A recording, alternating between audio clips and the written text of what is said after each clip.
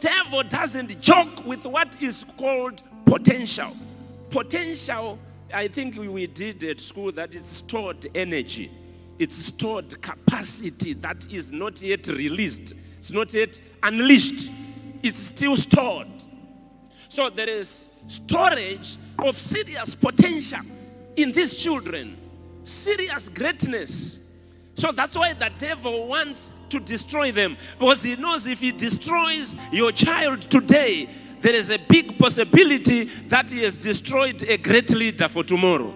There is maybe a great economist who will transform Africa, is maybe in a Sunday school somewhere. So the devil wants them to take drugs. That's why he's introducing gay in these children. Most of them now are into drugs. They are now into so many things. Why is the devil releasing crystal meth? All these drugs that we are hearing children are now taking. One thing that I want you to know, people, he is after the potential that is in these children. So if as a church we sleep in that area, by the time we wake up, all our children will be in the hands of the devil. And they will be drug addicts. The reason why he wants them to have drugs, because he also knows when they become drug addicts, it's difficult for them to be set free. Because once you are a drug addict, the rehabilitation process that you have to go through, I think, Dr. Mocho, you are a psychiatrist, you know.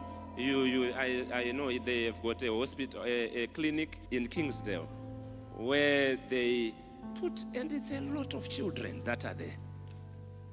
Mostly teenagers that are being rehabilitated there because of the issue of drugs.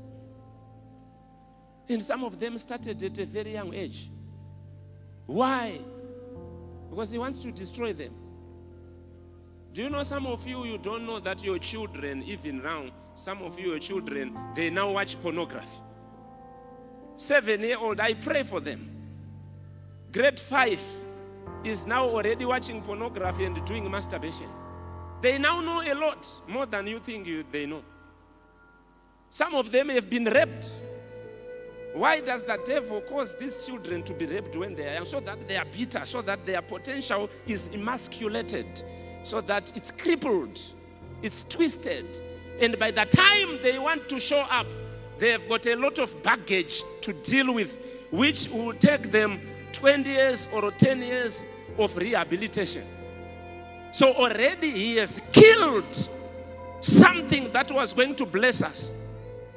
So he wants their deliverance to be very, very, very laborious and very tough. It must be a tough process for them to get freedom.